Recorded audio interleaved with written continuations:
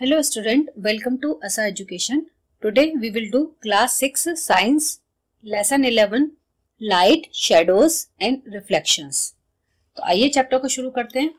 हम सब जानते हैं कि लाइट में ऑब्जेक्ट की शैडो बनती है और वो लाइट के ऑब्जेक्ट पर रिफ्लेक्शन के कारण होती है। लाइट के बिना किसी भी ऑब्जेक्ट को देखना मुश्किल होता है, इसलिए अंधेरी जगह और कमरों में हमें कुछ भी दिखाई नहीं देता है। लाइट जो है वो हमें किस किस चीजों से मिल सकती है, क्या क्या इसके सोर्स हो सकते हैं। कैंडल है, टॉर्च है, बल्ब है, ट्यूबलाइट है, इन सब चीजों से लाइट मिलती है। डे टाइम में हमें सन से लाइट मिलती है। तो इस प्रकार से ऑब्जेक्ट जो लाइट प्रोड्यूस करते हैं, जो स्वयं से लाइट को उत्पन्न करते हैं, उन्हें ल्यूमिनस ऑब्जेक्ट कहते हैं, जिनमें खुद का प्रकाश होता है। और इसके एग्जाम्पल क्या है? सन, कैंडल, टॉर्च, बल्ब, ट्यूबलाइट, ये सब ल्यूमिनस ऑब्जेक्ट है। इन ल्यूमिनस ऑब्जेक्ट में लाइट, ये जो ल्यूमिनस ऑब्जेक्ट है, इनकी लाइट जब किसी भी चीज पर गिरकर हमारी आंखों तक पहुंचती है तो हमें वो चीज दिखाई देती है, यानी रिफ्लेक्ट होती है जब, तो वो हमें चीज दिखाई देने लगती है। यही कारण है कि अंधेरे में हमें कोई चीज दिखाई नहीं देती, क्योंकि अंधेरे में किसी भी ऑब्जेक्ट, किसी भी चीज पर लाइट नहीं पड़ रही है और ना ही लाइट पड़ रही है, ना ही रिफ्लेक्ट हो रही है। तो इसलिए अंधेरी जगहों पर हमें कुछ दिखाई नहीं देता है। पर कभी कभी किसी ऑब्जेक्ट पर जब लाइट पड़ती है तो वो रिफ्लेक्ट होने के बजाय आर पार निकल जाती है, उसे ट्रांसपेरेंट कहते हैं। जब लाइट किसी चीज पे पड़कर आर पार निकल जाए तो उस ऑब्जेक्ट को ट्रांसपेरेंट कहते हैं। ट्रांसपेरेंट ऑब्जेक्ट जो होता है वो allow all the light to pass through them, सारी लाइट को अपने में से पास होने देता है। इसका उदाहरण है जैसे ग्लास, कांच का कोई भी आइटम। पर कुछ ऑब्जेक्ट में से लाइट जो है आर पार नहीं दिखाई देती है, नहीं जाती है। इस प्रकार के ऑब्जेक्ट को, जो लाइट को अपने से पार नहीं जाने देते, रोक देते हैं, उन्हें ओपेक ऑब्जेक्ट कहते हैं। जैसे कि एल्युमिनियम फॉइल है, वैक्स पेपर, नोटबुक पेपर, बहुत सारी चीजें हैं। जो भी चीजें लाइट को पार नहीं जाने देती अपने में से, वो सब ओपेक ऑब्जेक्ट का एग्जाम्पल है। और कुछ ऑब्जेक्ट ऐसे भी होते हैं जो जिसमें से लाइट कुछ परसेंट एब्जॉर्ब हो जाती है, या फिर जिसमें से आप आर पार देख सकते हैं पर क्लियरली दिखाई नहीं देता। उस प्रकार के जो ऑब्जेक्ट होते हैं उन्हें ट्रांसलूसेंट कहा जाता है, ट्रांसलूसेंट। जैसे कि water, air, butter paper, plastic, thin sheet जो होती है प्लास्टिक की, वो तो ये ट्रांसलूसेंट के एग्जांपल हैं। आप कोई भी ऑब्जेक्ट लेकर देख सकते हैं, आपके घर में जो भी ऑब्जेक्ट रखे हुए हैं, आप किसी भी ऑब्जेक्ट को लेकर देख सकते हैं। अगर आपको आर पार साफ दिख रहा है तो वो ट्रांसपेरेंट है। अगर नहीं दिख रहा है बिल्कुल भी, उसके आर की दूसरी तरफ, जैसे दीवार होती है ना, दीवार की दूसरी तरफ क्या है कुछ पता ही नहीं आपको, इस तरीके का ऑब्जेक्ट है कि दूसरी तरफ कुछ भी दिखाई नहीं दे रहा, तो वो ओपेक है। और कुछ धुंधला सा दिख रहा है, जैसे कि कलर्ड पॉलिथिन है या कलर्ड कांच होता है जो कारों में लगा रहता है, जिससे धुंधला सा कुछ दिखाई देता है कि कार के अंदर कौन बैठा है, या मतलब सिर्फ ये दिखाई देता है कि कितने लोग बैठे हैं, आप आइडिया लगा सकते हो। तो इस तरीके का कुछ धुंधला सा दिखाई देता है, तो वो ट्रांसलूसेंट है। अब बात करते हैं कि जब लाइट पड़ती है किसी ऑब्जेक्ट पर तो उसकी शेडो कैसे बनती है, मीन्स वो कौन सा ऑब्जेक्ट है। वो है ओपेक, जिसकी शेडो बनती है। आप सन में या फिर किसी भी लाइट में, जहां से लाइट आ रही है, किसी भी सोर्स से जहां से लाइट प्राप्त हो रही है, टॉर्च से, ट्यूबलाइट से, बल्ब से, किसी से, या फिर सन से, किसी भी ओपेक ऑब्जेक्ट की शेडो देख सकते हैं। जैसा कि हमने बचपन में जो है परछाई की डिजाइन का खेल खेला होगा, कि जैसे जब लाइट चली जाती थी तो हम जो है इमरजेंसी लाइट जलाते थे और उससे फिर हाथ से डिजाइन बनाते थे, दीवार पे देखते थे, और फिर दूसरा बच्चा गैस करता था कि मैंने किस एनिमल का शेप बनाया है, ये कौन है, ये डियर है, पिकॉक है, कौन है। तो ये खेल अक्सर बच्चों ने बचपन में खेला है। तो ये भी शेडो का एक एग्जांपल है कि आपके हाथ की शेडो दीवार पर बन रही है, और जो इमरजेंसी लाइट है, और आपका हाथ जो है वो एक ओपेक ऑब्जेक्ट की तरह कार्य कर रहा है, और लाइट आपके हाथ पे पड़ रही है और हाथ से वो पास होके नहीं जा रही है, तो उतनी जगह की शेडो दीवार पे बनती है। तो इस तरीके का खेल हमने खेला है, इससे हमें पता चलता है कि शेडो कैसे बनती है। शेडो हमेशा स्क्रीन, जैसे कि ग्राउंड वॉल है, या घर में जो रूम की वॉल है, या कोई भी प्लेन सरफेस जो होता है, कोई भी सरफेस ऐसा जो स्क्रीन की तरह हो, एकदम फ्लैट, उस पर ही दिखाई देती है। अगर आप टेढ़ा मेढ़ा सरफेस होगा और उस पर आप शेडो देखना चाहेंगे तो आपको प्रॉपर शेडो नहीं दिखाई देगी।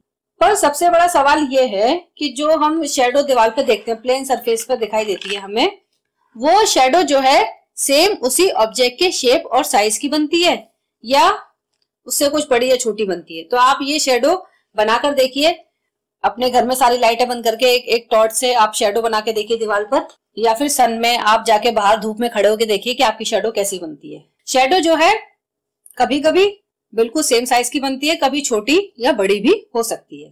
तो ये एक्टिविटी आप करके देख सकते हैं शैडो बनाकर, तो आपको प्रैक्टिकली समझ में आ जाएगा कि शैडो कैसी कैसी हो सकती है।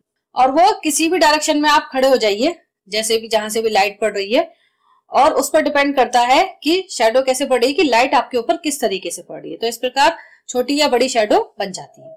और इससे ये पता चला हमें कि लाइट जब आपके शरीर पे एकदम सीधी पड़ती है तो आप उस लाइट का जो पाथ है उस रास्ते में आ जाते हैं, तो आपकी शैडो बन जाती है। तो इट मीन्स ये पता चला हमें कि लाइट जो है वो स्ट्रेट लाइन में ट्रेवल करती है।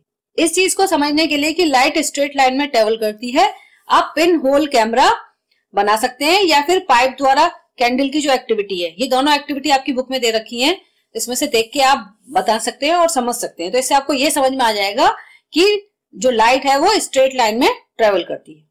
तो लाइट के स्ट्रेट लाइन में ऑपेक्यू जो भी ऑपेक्यू ऑब्जेक्ट है वो ऑब्स्ट्रक्शन पैदा करता है, रुकावट पैदा करता है, तो शेडो बनती है। स्ट्रेट लाइन से अब हमें समझ में आ गया कि शेडो का क्या रिलेशन है, कि यही कि जब कोई भी लाइट स्ट्रेट लाइन में ट्रेवल करती है तो जो ऑपेक्यू ऑब्जेक्ट है वो उसमें ऑब्स्ट्रक्शन यानी रुकावट पैदा करता है, तो उसकी वजह से जो भी ऑब्जेक्ट है उसकी शेडो बन जाती है। अब जानते हैं कि मिरर से कैसे रिफ्लेक्शन होता है। Mirror and reflection. हम सब डेली अपना चेहरा मिरर में देखते हैं। जब सुबह जाते हैं, स्कूल तैयार होते हैं तो शीशे में बाल देख के बाल काटते हैं, क्रीम लगाते हैं, तैयार होते हैं। डेली अपना चेहरा हम मिरर में देखते हैं।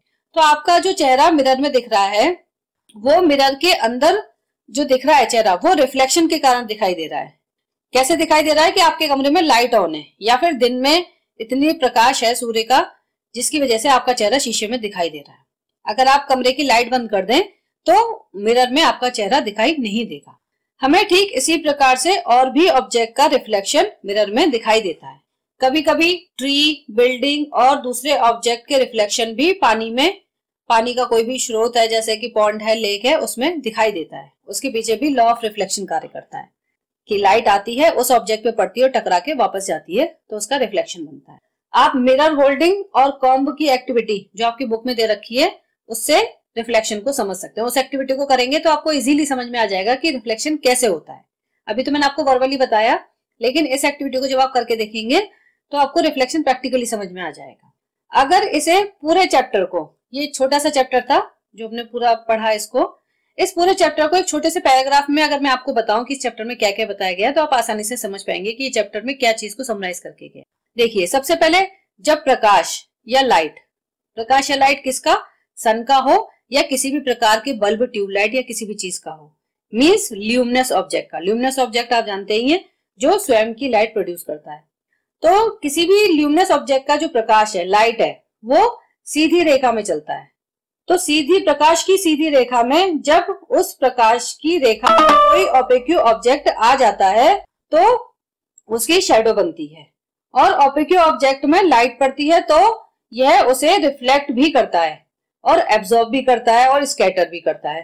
तो इसके अलावा दो और ऑब्जेक्ट भी होते हैं, इनमें से एक में लाइट पूर्णतः पास हो जाती है, उसे ट्रांसपेरेंट कहते हैं, जैसे कि ग्लास। और दूसरा ऑब्जेक्ट जो पूरी लाइट को पास नहीं होने देता, जैसे coloured polythene, coloured glass, butter paper, उसे ट्रांसलूसेंट कहते हैं।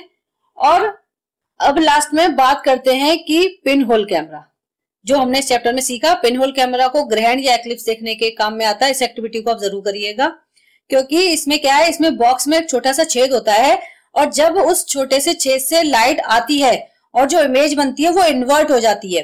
तो इससे आपको ये समझ में आएगा कि इमेज जो है वो इन्वर्टेड होकर छोटी भी हो सकती है, और दूसरा ये समझ में आएगा कि लाइट जो है वो स्ट्रेट पाथ में ट्रेवल करता है। इस और भी एग्जांपल देख सकते हैं, जैसे कि इस चीज को अगर हम और ऑपेक्यू, ट्रांसपेरेंट और ट्रांसलूसेंट को थोड़ा और दूसरे एग्जांपल से समझें तो इसको हम एक एग्जांपल से और समझ सकते हैं कि जैसे कि कोई सरफेस है, किसी भी ऑब्जेक्ट की सरफेस, जब उस पर लाइट पड़ती है तो वो सरफेस तीन तरीके से रेस्पॉन्स करती है। पहली तो उस लाइट को वो पूर्णतः एब्जॉर्ब कर लेगी। जब वो पूर्णतः एब्जॉर्ब कर लेती है तो इसका मतलब वो ट्रांसलूसेंट है, मतलब कुछ एब्जॉर्ब करा, कुछ रिफ्लेक्ट करा। दूसरा जो है वो सरफेस अगर पूरे तरीके से पार चली जाती है लाइट, यानी कि ट्रांसमिशन कर देती है उस लाइट का, तो वो ट्रांसपेरेंट होता है। तीसरा, अगर वो टकराकर वापस चली गई है, रिफ्लेक्शन हो गया है, तो वो ऑपेक्यू सब्जेक्ट है। तो ये तीनों की जो जिस तरीके से सरफेस रिस्पॉन्स करती है मटेरियल की, उस पर डिपेंड करता है कि वो जो मटेरियल है वो ट्रांसलूसेंट है, ट्रांसपेरेंट है या ओपेक है। तो इस तरीके से आप पता कर सकते हैं।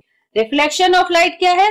रिफ्लेक्शन किसी भी प्लेन मिरर का या फिर स्मूथ और शाइनी सरफेस पे जो रिफ्लेक्शन होता है मिरर पे, लाइट जितनी एंगल से पड़ती है उतने ही एंगल से रिफ्लेक्ट होती है, इसे ही रिफ्लेक्शन ऑफ लाइट कहते हैं। और जब रिफ्लेक्शन ऑफ लाइट होता है तो हमें चीज दिखाई देती है। तो इस तरीके से हम पूरे चैप्टर में हमने क्या क्या पढ़ा? Introduction of light, luminous object, transparent, translucent, opaque object, light travel along a straight line, shadow, mirror and reflection of light. इन सारे पॉइंटों को हमने आज इस चैप्टर में कवर किया। आई होप ये चैप्टर आपको बच्चों अच्छे से समझ में आ गया होगा। इस चैप्टर की कोई भी रिगार्डिंग क्वेश्चन हो तो कमेंट बॉक्स में कमेंट कीजिएगा। चैनल को सब्सक्राइब करना और बेल आइकन का बटन हिट करना मत भूलिएगा। नेक्स्ट चैप्टर में वी विल मीट अगेन। तब तक टेक केयर, गुड बाय।